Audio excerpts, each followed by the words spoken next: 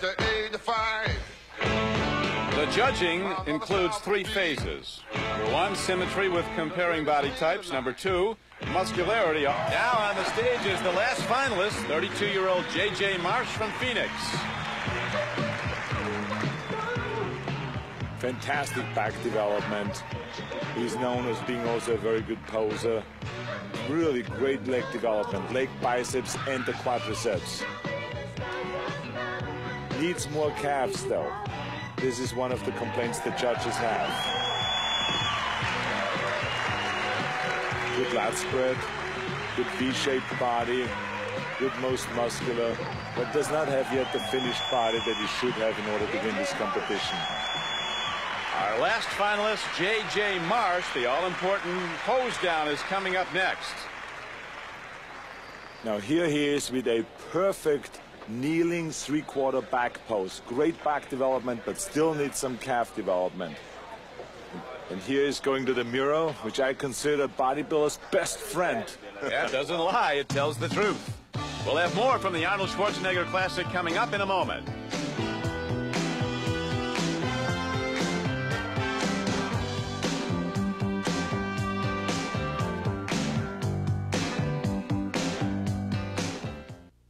Gentlemen, relax. Now the final moments of the competition, the all-important pose down when the athletes have their final chance to impress the judges. This is an area that you really pioneered, Arnold, in your days of competition. Yeah, we started out this whole thing of pose down, I think it was in the early 70s, and it became really the most important round.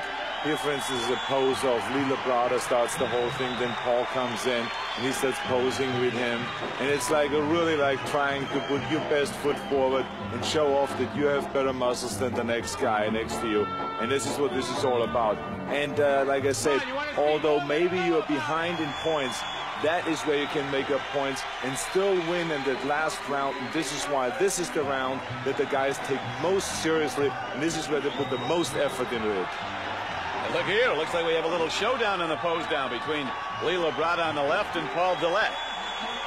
The bottom line here is to show your strong points to the judges, to bring up your strong points and to hide your weak points and to score some extra points. That's what everyone here is hoping for. Thank you. Earlier we talked with some of the competitors about what it would mean to win. Well, the Arnold Schwarzenegger Classic is rapidly becoming the #1 competition, both in quality and depth of field. So I think it's a very substantial show, which I would like to win. Arnold is the highlight of my career. This is the most exclusive bodybuilding title there is for me in bodybuilding. That was putting the icing on the cake for me. Doesn't get any higher than that. Very important. I mean, you know, of course, that's why we're all here, and the prize money that's involved, and then it's such a prestigious contest, so it's very important, or else I wouldn't have put my life into it to get here. The judges have made their decision, and we're down to 3 competitors. And they are, on the left, Vince Taylor. In the center, Flex Wheeler. And on the right, Lee Labrada. Oh, he must be so disappointed as last year's winner to place 3rd this year. Vince Taylor, a 3rd-place finisher, and that leaves Flex Wheeler and Lee Labrada going for the championship.